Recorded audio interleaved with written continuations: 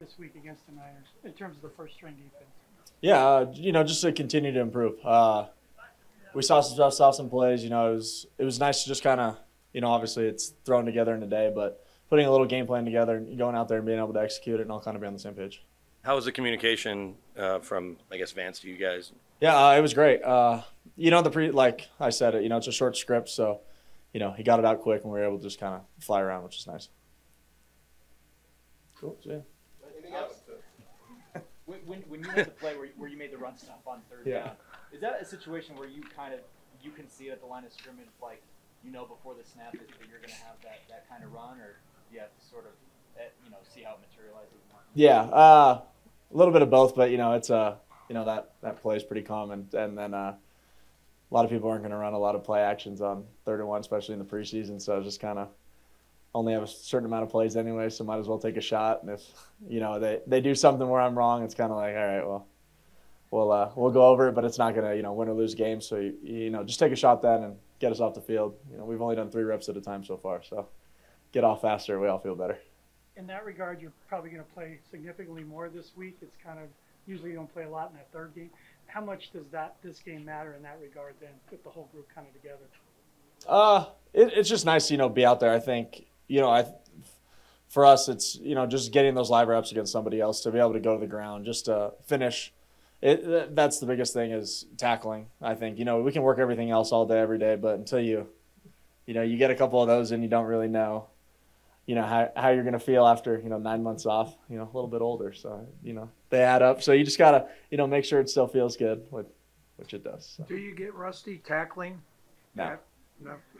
Yeah, you love tackling though. You're old school that way. Yeah, I don't think there's anything better. It's fun. It's the only time you get to hit people anymore. So How wait much for game day, so it's exciting. How much freedom do you have, or do you try to approach a game where you're going to be out there 15, 20 snaps max, or maybe a little more, to know it doesn't really count, that you can guess here and there, work on stuff? Well, I think in our defense, it's not as much guessing. It's, knowing who we play with, how we all play together, and you can kind of, between me and Josie, we can kind of talk about, hey, like, I'm going to do this if we see this or whatever. And by the time we see it, it's just kind of, we know what the other one's going to do. We can cover up for them and kind of play off that. So it's not as much just kind of, free balling it. It's very much like we kind of all know what we're doing. And same thing with like the D-line, we can stunt them. We get the freedom to do kind of that kind of stuff, but it's all within the scheme. Like you mentioned, you don't get to have a full look at this run game that you guys go against every day because you're not tackling. But what are some of the things that you see with that unit that makes you think they're going to be better on the ground this year? Yeah, the guys. That O-line is good. I think bringing Ben and Mike in, are huge, obviously. Pickups and, they get off the ball fast. 9-on-7 is not the most fun period that we do. And so, that's as live as it does get. And, they're good, and they're going to be good, and it's exciting. What have you seen from Jonathan Harris from your view when he's out there with you guys in the ones? Yeah, he's great. He's been playing great, since OTAs. It's exciting to, just continue to see him improve and get better. And he's playing like a 1, so it's really exciting to see. What about Zach Allen, bringing him in? Yeah, he's awesome. Zach's great too. Just another one of those additions like Ben and Mike, I think, just makes us better. Obviously that position wasn't a bad position we had last year. Draymond was, great. So to bring in another guy like that and to, continue to have a dominant guy in that position, it makes it way easier for us on the backside. So it's nice. Sean was talking about stressing with some of the younger guys that playing special teams is your path to the roster. How much do you talk to some of these guys about that? Yeah, a lot. A lot of the guys don't think I, did that all of a sudden. Yeah, I think that's the biggest thing. It's how I would probably say, 80% of guys, make it in the NFL is playing teams for 1, 2, 8 years, however you have to, whatever you have to do it. And I think, it's something that, guys have to focus on. You're not getting reps with the 1. Some guys aren't getting reps with the 2s on offense or defense, and you have to, but you're a 1 or 2 on special teams, and that's how you make a team.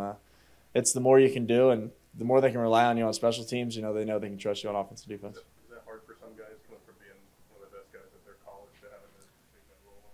Yeah, the NFL is humbling as it is. It's there's 32 teams instead of however many college teams. You're getting the best players from every single team. And then there's only 48 dress on Sundays, so you got to be able to do it. And you got to. That's where you got to take a step back and realize a role and fill it. And when you can, I think it makes the better players when you stop worrying about yourself and you worry about the team more, and makes the team better, and then overall you'll eventually get to play the better you are on the teams. Alex, I think the thing we've noticed most about Coach Newski is the grunt and the full arm throw he puts into these throws during drills. But what have you guys taken from him? Obviously, a guy that's been coaching this league for 2.5 decades. Yeah, and played the other decade and a half before that. So he's been in the NFL forever. So it's nice having a guy like that who's seen every look. Played in half these offenses we're playing against that are kind of moving back to that old school run game. He's like, he can tell you how it was all invented in a meeting. So it's cool to have that insight. And yeah, I mean, I think it's great having a player coach, especially when his shoulder doesn't work and we're doing Indy, but it works. Alex, thank you. Thanks, Alex. Thanks, Alex.